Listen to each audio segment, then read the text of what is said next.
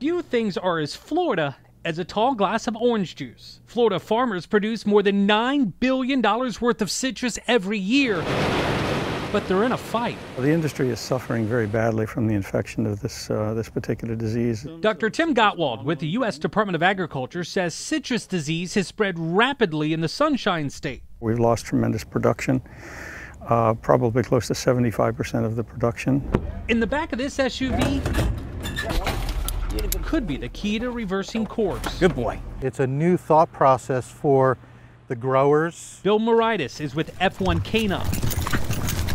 The dog's olfactory senses are thousands times better than what a human can smell.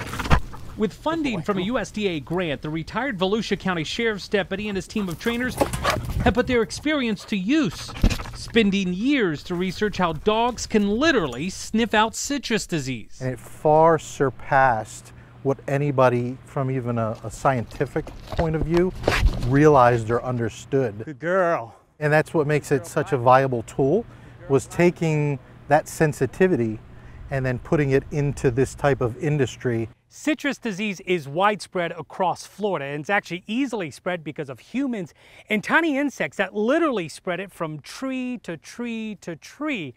But the efforts of these dogs, well, you could say there are fruits to their labor.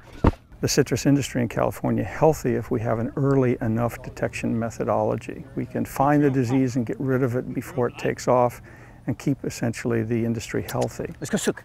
That can also be done here in Florida, where the citrus industry is on the move. Either in new orchards that are planted if they're large enough acreages, or actually to the burgeoning industry that's going on in North Florida and South Georgia. As their skills are fine-tuned, the focus will soon include not just citrus, but fruits and vegetables of all kinds, helping Florida's multi-billion-dollar agriculture business to keep rolling. In Lake County, Greg Angel, Spectrum News.